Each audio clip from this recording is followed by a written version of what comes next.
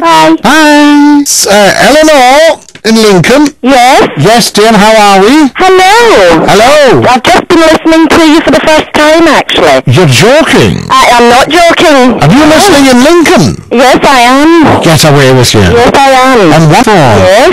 Now then. About the prostitutes. The prostitutes? Yes. You obviously jumping the gun and assuming that everybody is married who sees a prostitute. Ah, I see what you mean. Now, I'm not a prostitute. Right. And if somebody wants to go and visit one, that's their prerogative. I'm very pleased to hear that. Is that the prerogative or not? No, it is the prerogative, but in actual fact, it's not legal, is it? Why shouldn't it be legal? So you think we should legalise prostitution? I think it should be legalised, yes. Now, why do you say that? Because it would get the perverts off the streets. Yeah, but why should all the poor girls who are on drugs and everything have to cope with the perverts? We're not talking about people that are on drugs. Well, that's what a lot of your prostitutes are doing it for. No, not necessarily. Most of them have got a habit. But you assuming that they are drug takers. Yes. They may not be. Most of them are. Let's just take prostitutes as selling their body for sex. But why would you want to sell your body for sex? Why not?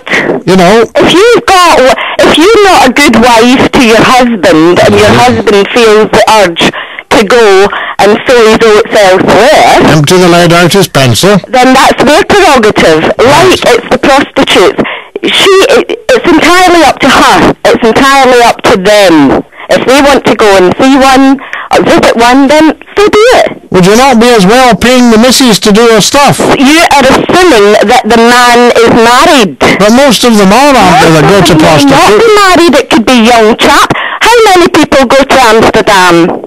How many young chaps go to Amsterdam? No, we're not talking about Amsterdam, darling. We're talking about this country. Right. You're not going to go to Amsterdam after your tea for a quick 1-2, are you? I don't go to Amsterdam for a quick 1-2, buckle my shoe anyway. Yes.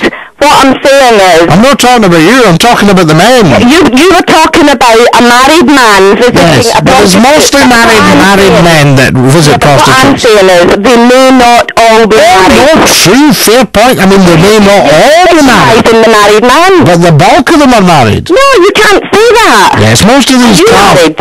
Well, I might be. Why, do you fancy me? No, I certainly don't. Well, you might do, you know. No, I don't. I think you're just jumping to conclusions. I've got my point over, and I wouldn't fancy you if you were the last. I think you're in love with me. I think you're in love with me. I think that's what's up with you. She's fallen in love with McClue. There we are. Lady from Lincoln, fallen in love with Scottie McClue. Dinky-doo. Right, if you've just joined us, welcome to the programme. If you wonder what we're talking about prostitution. Should we legalise it? And also, should we allow television advertising for escort girls and for abortion services?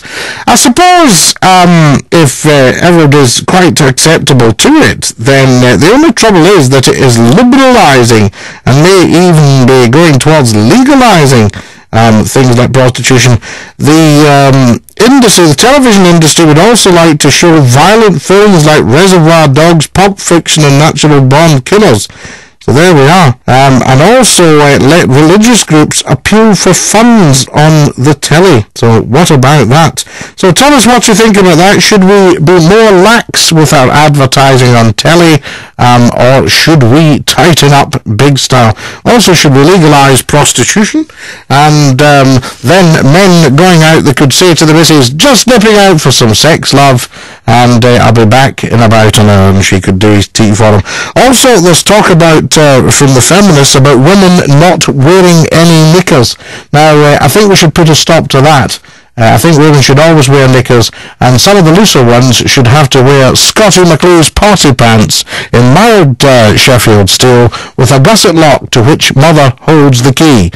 So I think we want to take the moral high ground here rather than go down the spiral like that woman from Lincoln who's fallen in love with Scottie McClue. 0161 400 0000. I say 0161 400 0000. There's probably not much point in ringing just now because the lines are jammed, but keep trying, and we will eventually get you all on.